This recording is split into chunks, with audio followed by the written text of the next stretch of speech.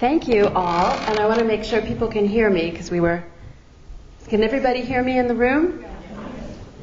Okay, great. Well, it's a very interesting night to be out. I want to thank everyone for coming and braving the gauntlet outside, which it's an interesting case study. I mean, I was talking to Janie about this during these last few days, the effort to cancel this talk.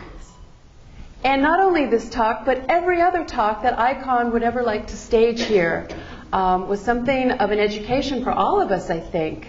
And I would just like to thank ICON for its support of free speech. And I would like to thank also Extraordinary Ventures for upholding its place as a venue for all manner of opinion and ideas.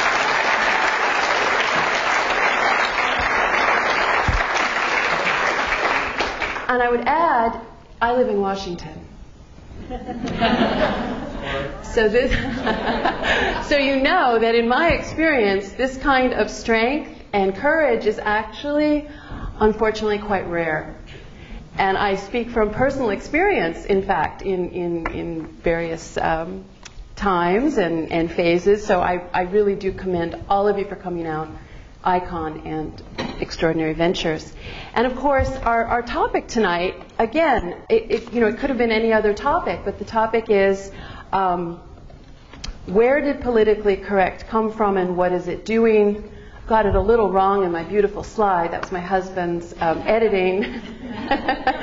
But I do like the title, Where Did Politically Correct Come From and What Is It Doing, very much. And I will tell you that the work I did for this speech is actually new research, believe it or not. We've been living with political correctness for decades.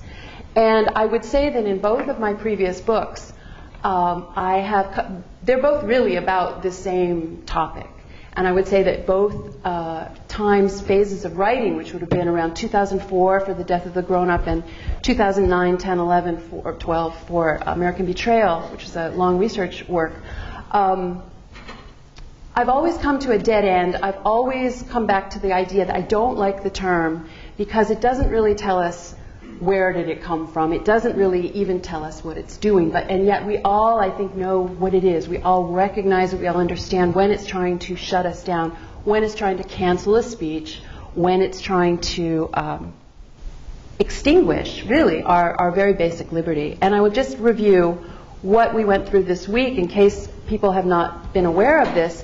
This is the actual, or extracts from the email that came in to cancel, the request to cancel my speech and ICON's lecture series.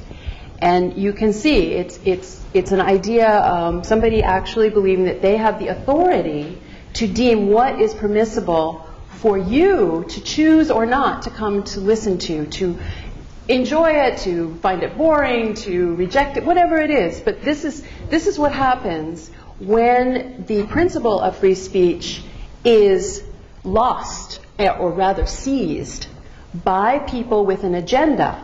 The kind of language in here, hosting such bigoted voices. Where is the authority that can call me a bigoted voice or ICON's other lecturers, blanket demonization, negation? I mean, when you actually start thinking about what this is about, this is actually my livelihood. Speaking, writing, getting a chance to try out my ideas, see if people want to inform me, having that exchange. It's constant. And this is somebody or a group of people who think that it is in their power, it is in their interest, it is in their entire political makeup to make this choice, to try to shut it down because it will harm. What I'm going to say will harm. I mean, this whole idea also that words can harm. I mean, this is another aspect of this that we can also recognize from this idea of political correctness, that words are offensive, words hurt, words harm, whereas we want to use words to communicate. We want to use words to describe and get closer and closer to an understanding. And so this is where we get to this part where, the idea to cancel my speech and future lecture series by ICON. We look forward to working with you to build a peaceful, just, and loving community, which I couldn't resist. So it's a joke, and yet it's not, because there is always this effort to mask what is really going on. And I think that is one of the things about political correctness that is always a great frustration. We see when this kind of power, I mean, this is just in a group of citizens or people with some affiliations and so on. When this power, when this attitude is in the hands of a state, we see things like banning of people from entry, for example, into the United Kingdom. We see this with Pamela Geller. We see this with the Dutch parliamentarian who may become prime minister next year, Geert Wilders, and Michael Savage, American talk show host, of course. This kind of power to exclude, to negate. When we see it in the hands, everyone has examples. We see it at UVA in the last few weeks. We've seen an engineering school professor suspended, taking a leave of absence for expressing himself about the Black Lives Matter movement on a Facebook page. He talked about it as being a racist organization akin to the Klan, and he was expunged, at least temporarily, from being fit to appear before a classroom, and he is going to have to undergo some kind of counseling. I mean, this is the stuff of dictatorship in terms of trying to condition what we say, what we think. We've seen it in business, of course, the famous example of Mozilla's executive, its chief executive, stepping down after it came out he'd given $1,000 to Proposition 8 in California, which of course was the anti-same-sex marriage proposition a few years back. We could actually spend the whole night just all throwing in examples, because we've been watching this for so many years. And the first thing I'd like to really ask is that we stop thinking about it as political correct, as this sort of amorphous term, that we start thinking about what it is doing. It's purging. Words are so important. We recognize it, but we've got to come much closer to describing it. It's coercion. I mean, there was an attempt to coerce all of us not to come here. It might have happened. It's happened many, many times where venues have canceled, sponsors have disappeared. This is coercion. This is an attempt to exert power. I mean, it's a very, very serious action. In response, we actually ended up with, and I'm very thankful for them, more police protection tonight. And I'd like to thank the officers who are here. But this is the kind of, oh yes, everyone.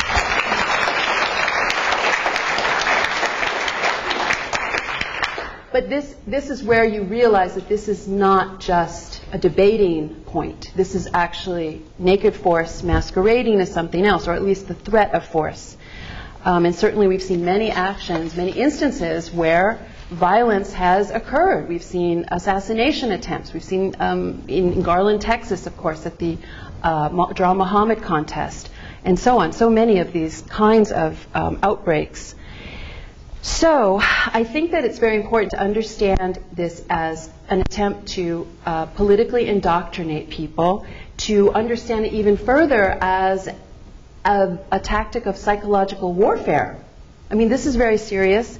Even the term brainwashing is very apt. And when I was looking back at some of the ways in which we've seen this creep into our society, we go back to the term brainwashing, which a lot of people associate with cartoons or some kind of extreme, made-up sort of characterization.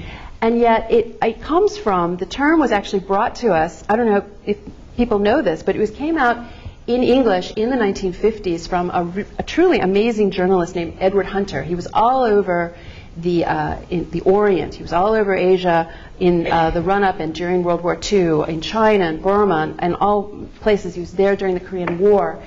And he started interviewing American POWs who'd been held by North Korea, and also interviewing Chinese who were being coerced psychologically by the communist takeover of China that in the late 1940s. And he heard them talking about this idea that if you said something in an interview or something in a conversation that was known to be beyond this correct parameter, the person would say, you better watch out, they will wash your brain. And this was the way the Chinese expressed it. And he turned that into the word brainwashing. And he actually testified before Congress several times about this in various hearings about this idea of psychological warfare against the free world. We see this kind of thing either very extremely in a prisoner situation with true, with torture and all manner of coercion. We also see this kind of conditioning, though, all around our society. Of course, these things change as they morph around our world. And I was really struck some years ago, I would say in some ways it was the birth of the death of the grown-up, when my husband and I have twin daughters. And when they were 4 years old, I was reading them Mary Poppins. And it was a new edition, and we came to this. This is an illustration from a story about Mary Poppins taking her charges around the world. And they visit a polar bear, and a panda bear, and a toucan at the very bottom, and a dolphin. And I was thinking, P.L. Travers, the author of Mary Poppins, this book came out in 1936. She was born at the end of the Victorian Empire. I could not believe that she would look at the world and see all of these very popular environmental icons. And I actually went to the library to find an old copy of the book that had not been revised as this book was. And this is the picture that really was written. And it was Mary Poppins looking out at the world and going to the north and finding Eskimos, going to the east and finding a Chinaman, going to the south or Africa, going to find out west, seeing the chief wigwam. And this made a lot more sense. And I thought that it was actually a quite profound revision here. And this was, I was looking at this maybe almost 20 years ago by now. It's a long time. But when you look at what's really going on, what has happened is her point of view is being erased. She is not allowed to think of herself as at the center of the world, looking out at the world in all its variety. It's a very silly chapter, it's a very silly story.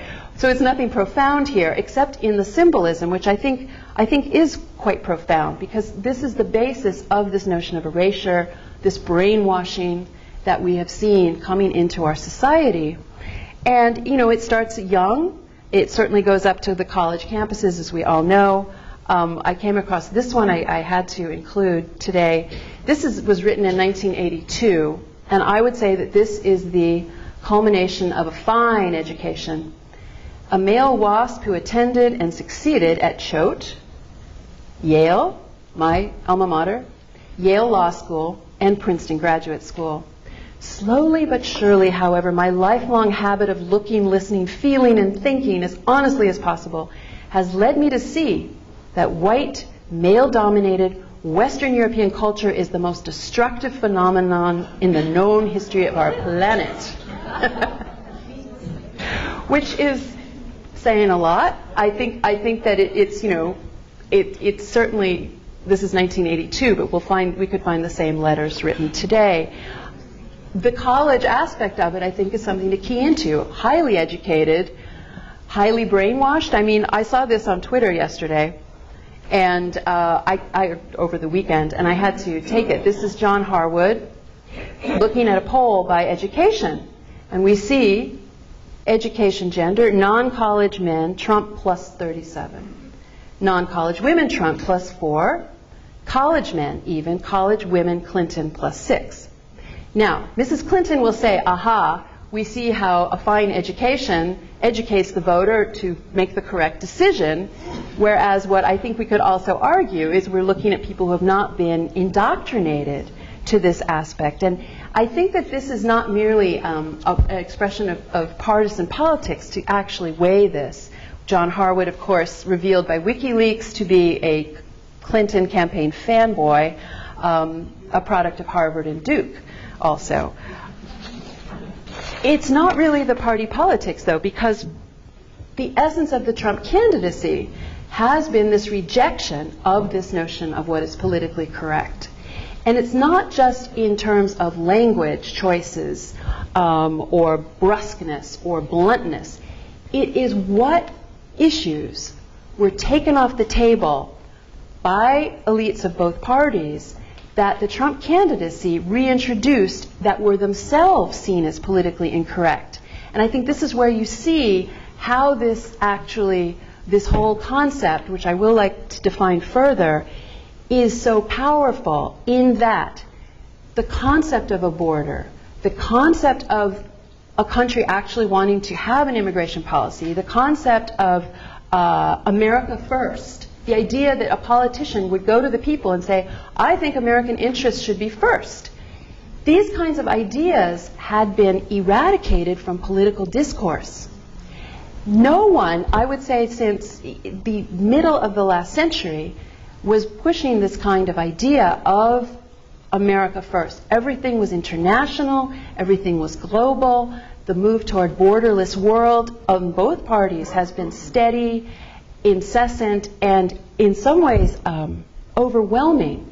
Because I think when Trump poked his head up and started with these ideas, it was revolutionary. There was something very revolutionary about speaking them. And I say that partly as you know, I've worked in newspapers and run a column for many years. I don't write my column anymore, but I only stopped a couple of years ago. And so it was going across the country, and I would get a lot of feedback. And I will say that even though there was good feedback on some of these issues, I didn't even know some of these issues myself to get involved in. But on some of them, Islam is another one, speaking of our protest, there was nobody in Washington or in any other centers of power that would have these kinds of conversations that even I might broach in my column. And there was no real effect. I mean, and I don't even think it's a function of how big or small my column was. It's the kind of marginal discussion that goes nowhere unless a figure of national charisma, importance, command, whatever you want to call it, someone who has a national attention, unless someone of that caliber of dissemination of information and such, these ideas sort of just stay out there and they're okay and people can sort of, you know, argue about them maybe, but they basically are ignored. And that was essentially what the people, the politically correct establishment had been able to control for about 50 years anyway, probably more, but just in terms of really controlling what issues we would go to the ballot box on. This is a brand new set of issues. And it's an amazing moment. So you wonder how this can possibly even happen. How can we get to a place where this kind of silencing, it becomes so routine, so much a part of our mechanism? And I was very taken, I've been very taken for some time by something that Arthur Koestler, very famous ex-communist, he was very involved communist, he became an ex-communist, he wrote the very famous and remarkable novel, Darkness at Noon, of course. He also contributed an essay that I'd like to quote from a collection of essays, very famous, The God That Failed, came out in 1949, and it's a collection of essays by anti-communists. And he's writing about a conversation he had when he was early in his communist career with Edgar, a man named Edgar, in quotation marks, his party contact, his handler. And they're discussing the front page of a communist newspaper. And Koestler says, but every word on the front page is contradicted by the facts, which sounds a lot like the New York Times. He writes, Edgar gave me a tolerant smile. You still have the mechanistic outlook, he said, and then proceeded to give me the dialectical interpretation of the facts, the Marxist interpretation. So Koestler says, gradually I learned to distrust my mechanistic preoccupation with facts and to regard the world around me in the light of dialectical interpretation. It was a satisfactory and indeed blissful state. Once you had assimilated the technique, you were no longer disturbed by the facts. Which is such a great quote. I'll put it up again.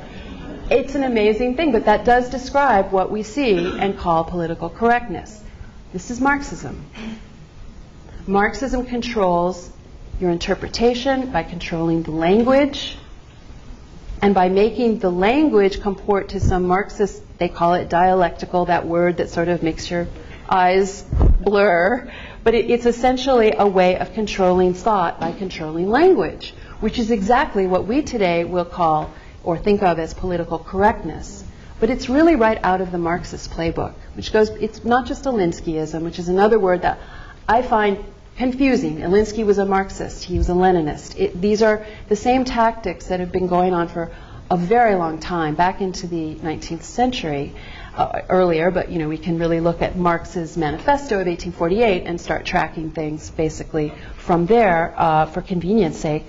Anyway, but this is the same kind of learning that you could say is going on our campuses, in our kindergartens, in our politics.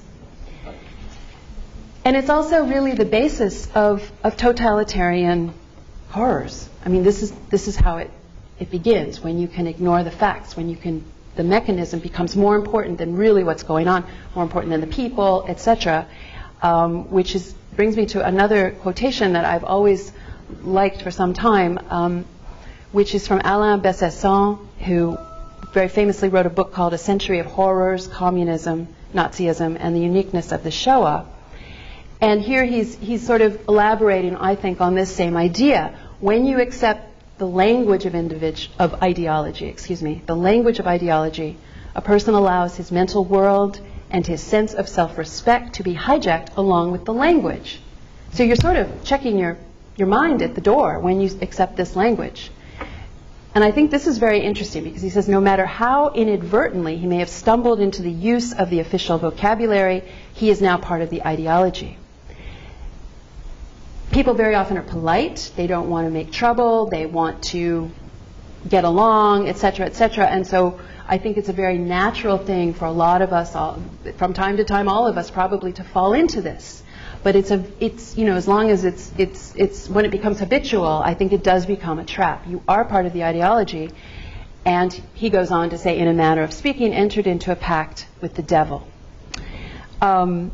I think this is also getting to the basis of Marxism as well, because the basis here is the destruction of the pursuit of truth, the destruction of absolutes, which leads to the destruction, certainly, of religion, of morality. It's no longer possible when you enter into this ideology. And this is where you see, in terms of our understanding of it, there's so many words that will splinter this understanding. Alinskyism, progressivism, these kinds of terms, political correctness even, that I think, again, take us away from the root, which is this notion of destroying absolutes, destroying religion, destroying the tradition, no matter what you call it. And so the question becomes, as part of my task, where did this come from? And in terms of, we can say, oh, Marxism, but that doesn't tell you how it got here. How did it get so widespread that we have this kind of effort to shut down speech? We have all the things we can think of in terms of the demonization, the negation, and so on, that is routine now in whatever sphere, business, education, film, etc. It's all around us, certainly politics. So how did it get mechanized? How did it get deployed here? And I think that becomes a really interesting story. And I will say that the conventional wisdom, especially among conservatives, the left calls this a conspiracy theory, but they call anything a conspiracy theory. But the conventional wisdom is, and this is something that really came up in the last decade and a half, I would say. And it was something I didn't find when I was first looking. I came to this a little later, and I'll tell you what I think of it. But the conventional wisdom is that something called the Frankfurt School in 1923 came together, a bunch of mainly German Jewish Marxist intellectuals who learned very quickly not to describe themselves as Marxists, but they were, and upset about the failure of the Russian Revolution to ignite across Europe, to see proletariats, workers of the world uniting, essentially, after the Bolsheviks came to power. Determined that it was wrong to push economic Marxism, that the working classes would not be interested, and that they needed to take a different tack to destroy the resolve of the working classes, and that would mean that they would work in a cultural way against the traditional world, and this becomes cultural Marxism. When Hitler comes to power in the 1930s, these same mainly German Jewish intellectuals come to America and get jobs at Columbia, elsewhere, and essentially seed this what's called critical theory throughout academia, and we end up with the 60s. And that's kind of the way a lot of people understand this. Now, I'm not saying this isn't true. I'm not saying this didn't happen. But what I will tell you and try to demonstrate, or at least argue, is that this is just a fractional piece of the story, because it presupposes that everything was A-OK before they got here, that nothing had changed, that there were no other networks at work in education, in politics, in religion, in labor, in schools, in theater, etc., doing the same kind of subversive work.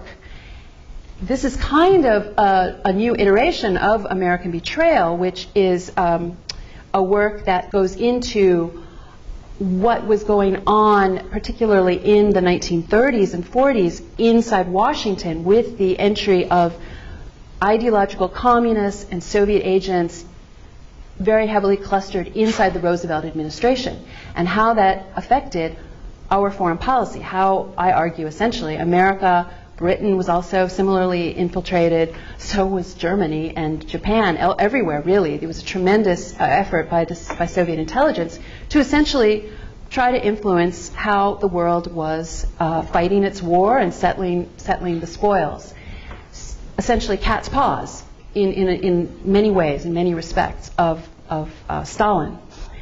And when you look at this, for example, if we're going to really talk about political correctness, where we mostly see it in education, what was happening before the Frankfurt School ever got here essentially made it a fertile field for whatever new ideas or new techniques or new fronts in the same war that they were able to develop. So I would just like to talk about that a little bit. The idea that before the Frankfurt School we were only looking at economic Marxism, and after, it's not that simplistic, but the after was all cultural, I think also really makes us forget how Marxism started as an ideology against religion. And I have a really gruesome picture to show you from a Russian anti-religious communist weekly that I can only date to before 1924. The weekly is called The Godless, and it's a really gruesome picture that is actually a huge attack on Christianity. But it just shows you this horrifying image, just ghastly image, but essentially a very crude attack on religion that, of course, is part and parcel of Marxism. Before we see anything happening here in terms of the cultural Marxists. You have Marx's associate, Frederick Engels, in 1880s, writing a book, a very influential book, to this day even, about, it's called The Origin of the Family. It's an attack on the nuclear family in the 1880s, the subjugation of women in the same work, the oppression of women. These ideas were already part and parcel of the Marxist assault on everything. It was just prevalent. So there was no bifurcation here. And it's not to suggest that these people didn't do their work, but it's sort of like there are new openings as the bastions fall, essentially. And I think it's very important to get an idea of this as a continuum. This is a very long continuum. It's very interconnected. And I found some very unusual connections that I'd like to share with you that I was not aware of before this, because you're looking at communism and socialism. Both have the same goals. The main difference is socialism's more gentle approach, or theoretically gentle approach. Communism, you're more likely to find out-and-out revolutionaries and violence and so on. Not always, but this is kind of the way we usually think of it. But their goals are the same. And they're all based on Marx's manifesto. So that's one thing I think has become a bit separated in our minds over the years. So if we go back and take a look at the Frankfurt School, which is our touchstone for a lot of this, even if it was not the only vector, you see this collection of Marxist communists. Some were under Moscow's discipline. Some were part of the whole Comintern network, even in the KGB, which I think is something we have to start understanding. Just as in American Betrayal, we see the KGB controlling officials in the Roosevelt administration and the Truman administration and beyond. We have to start understanding that even in the infiltration of our education system, we also have communist agents, Soviet agents. This would be, for example, at the very beginning, a man named Richard Sorga was in at the very beginning of the Frankfurt School. He is the Soviet Union's one of their best spies ever. He's buried in the Kremlin wall for his actions in the 1930s to bring Japan and the United States to the point of war at Pearl Harbor. That's one of his big successes. While he was working in a tremendously sophisticated cell in Tokyo with many Japanese affiliates, in Washington we had Harry Dexter White, one of the top officials at the Treasury Department during the Roosevelt administration, doing the same thing in his way, trying to bring the United States and Japan to war at Pearl Harbor. Successful. Sorga was at the very first of the Frankfurt School. What's also interesting to note, and this was kind of an interesting connection, Marx's associate, there was a man named Friedrich Sorga back in the 1870s that Marx sent to New York City to open up the first Internationale. Well, that's either his grandfather, the grandfather of Richard, or the great uncle, which is kind of shows you how these things are interconnected, how they go across generations. This is kind of where you start seeing the synergy here that I think has been lost to us. I don't think, these are not easy connections to make because the archives, the books, the people who would talk about these things in olden days, they're over. It's not there in what we know, what our collective understanding is. So we have this. We also have a woman named Hedda Massing who actually married 3 members of the Frankfurt School at different times, and she was a Soviet agent. And what's really interesting about her is, first, her first husband was a man named Hans Eisler. His brother was the top Comintern agent in the United States in the 1930s. So it's very close. You see this kind of closeness. Her next husband, a man named Gompertz, was very instrumental in helping get the Frankfurt School in exile into Columbia, some of kind of moving them into the Columbia orbit. And her third husband, Paul Massing, was also a Soviet agent. And just to complete this, these things can start, you really kind of need a gigantic 3D spreadsheet for this stuff. But she is responsible for recruiting a Soviet agent inside the State Department named Lawrence Duggan. And Lawrence Duggan is a man, you may remember his name. He committed suicide or was killed as the FBI was closing in on him. And I'm not sure of the year, but it was definitely in the late 40s or probably in the late 1940s, around 1950 at the latest, I think. But his father was on the board of the Frankfurt School in America. So you just see this kind of synergy here that I think really needs more investigation. The very famous, probably the most famous Frankfurt member is Herbert Marcuse, who was a guru in the 1960s to the student revolutionaries, very much about the sexual revolution and supporting the insurrections on the campuses and all of that. His very close friend, Franz Neumann, also in the Frankfurt School, was during World War II with Marcuse, Neumann, and another member of the school, a man named Kirchheimer. Neumann was under KGB discipline during his time in the OSS, the precursor to the CIA, during World War II. He was on the German desk, and he was reporting to a Soviet NKVD or KGB officer in Washington named Elizabeth Zarubina. Her husband was the third secretary at the Soviet embassy, and he was the top agent at that time in the United States, running at that time what would become the Soviet assault on our atomic secrets. So this is the kind of milieu you're looking at. That's Franz Neumann. Was Marcuse a Soviet agent? Well, you look at what this work was in terms of destroying our fabric, our institutions, criticizing everything is one way of looking at that school of critical theory, which is really a form of Marxism. Again, the words, they're sort of like this brown paper packaging that keep us from the Marxist identity. They were consistently silent on all the crimes of the Soviet Union, the Gulag, the purges, the show trials, the terror, famine, these kinds of things. They were silent on that as they were critiquing American capitalism. So that suggests where their sympathies lies and how they were not after truth or a new way of thinking. They were ideological agents. The KGB was aware of Marcuse, and in, I guess 2009, we see in some KGB archives known as the Vasiliev notebooks, you see him mentioned. They're interested in him. They know he's a friend of Franz Neumann. And they know that he was a communist back in Germany, a party member. There's no more paper trail than that. But you know, you're looking at this and you're thinking, this is the same kind of milieu. It's not just radicals. There's also a driving vector coming out of Moscow.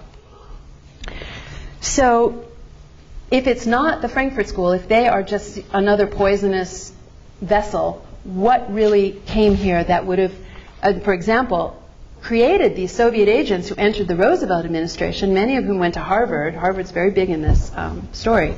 And were out by 1930. They were out of the law school by 1930. If the Frankfurt School isn't here, what was going on up to 1930 that would create these full-fledged socialists, if not Soviet agents, coming into the government?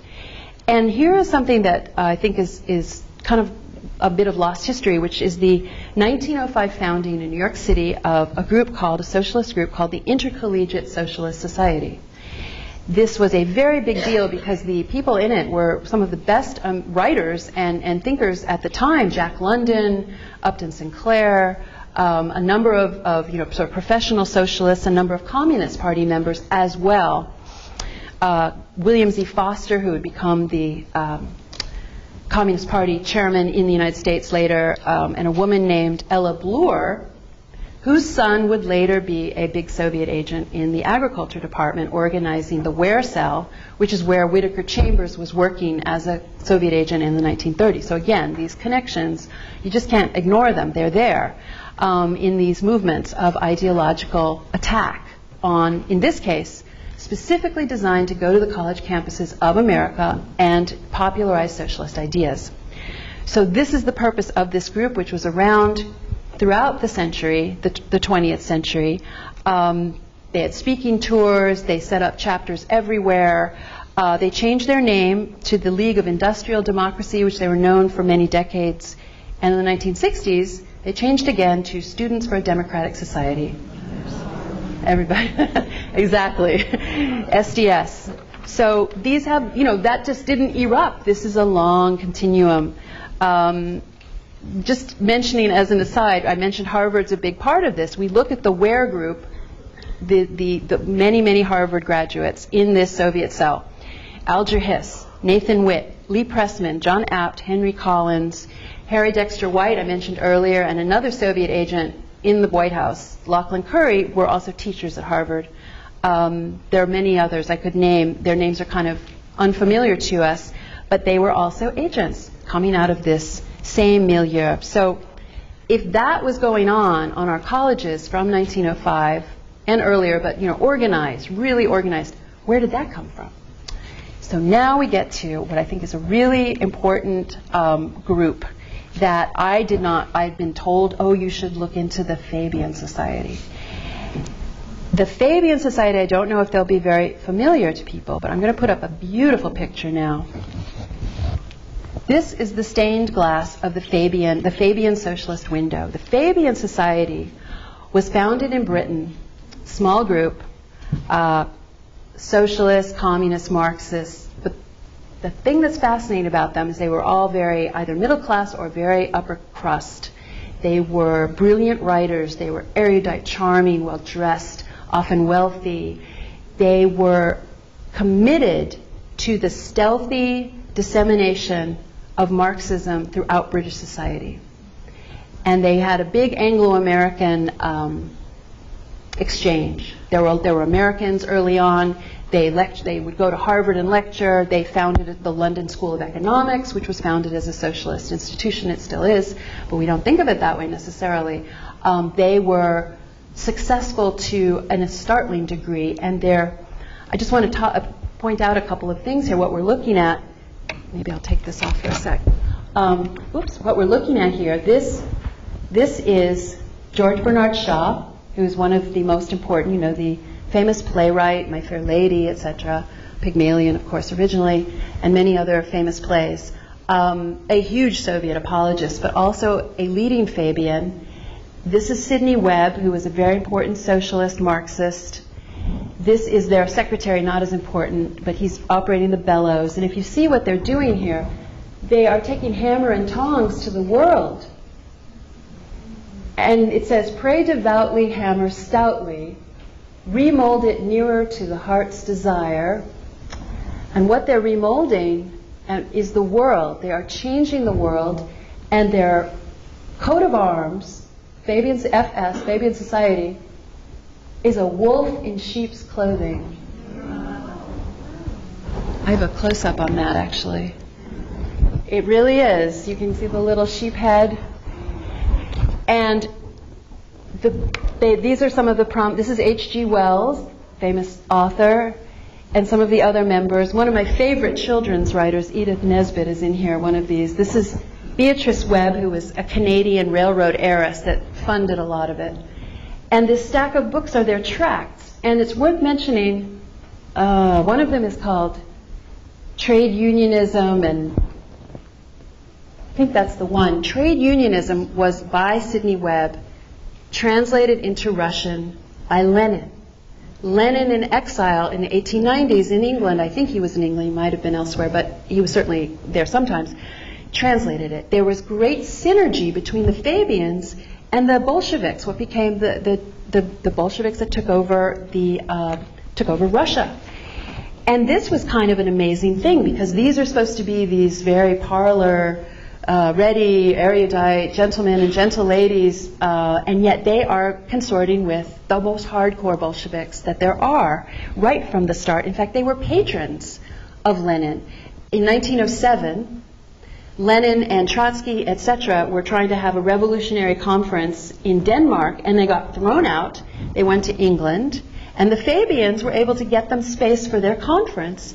And an American Fabian by the name of Joseph Fels, who is the soap magnate, I don't know if you've ever heard of Fels Naphtha soap, big Fabian, big revolutionary angel of radical groups. He gave them a huge sum of money at the time.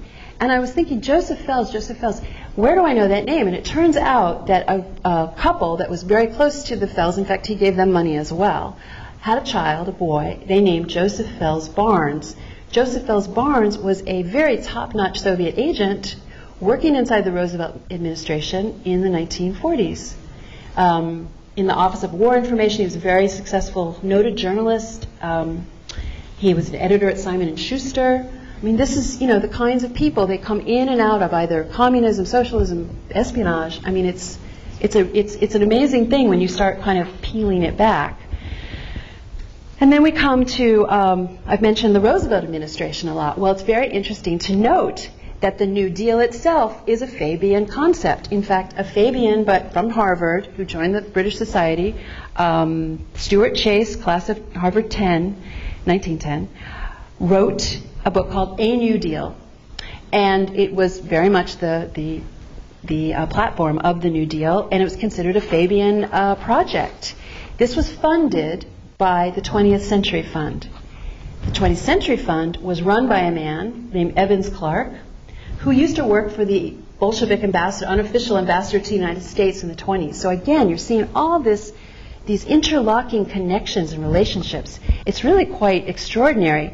And I would say, in brief, that the tax-exempt foundations are another part of this conquest of America.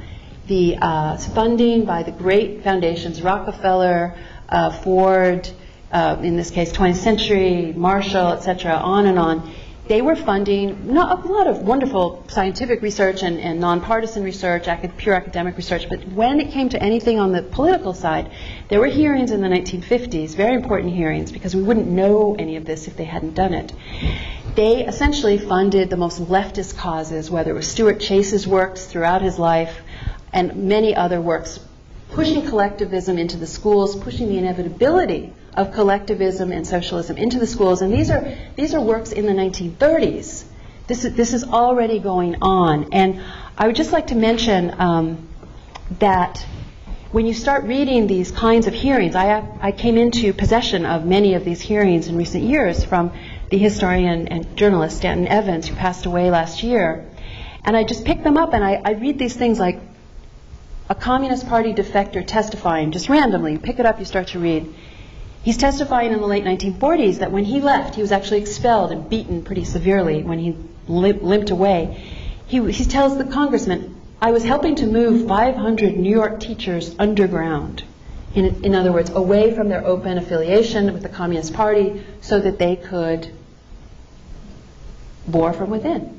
I mean, 500 New York teachers, I mean, you start thinking, wait a minute, how did I miss this? And then you find out that these hearings uncovered so much of this, and somehow we lost this touch with this history.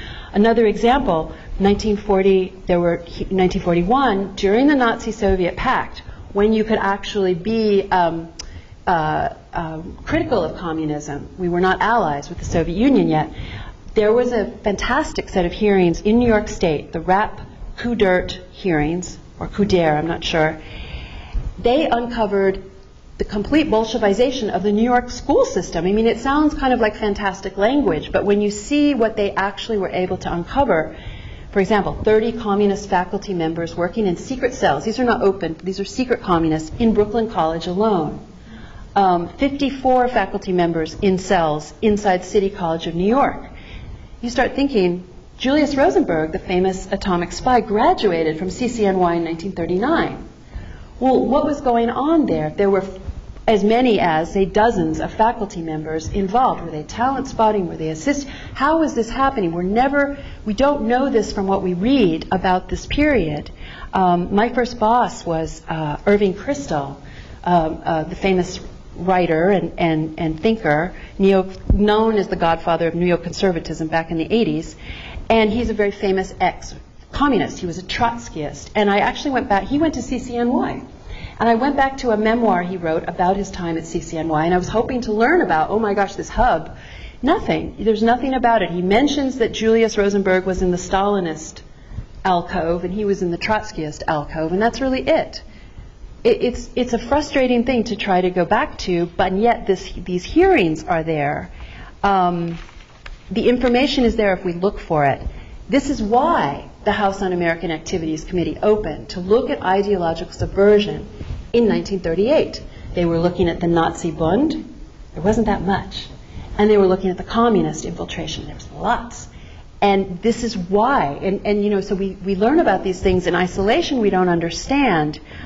Even going back to 1930, they were starting to do this. Hamilton Fish had the first congressional hearings.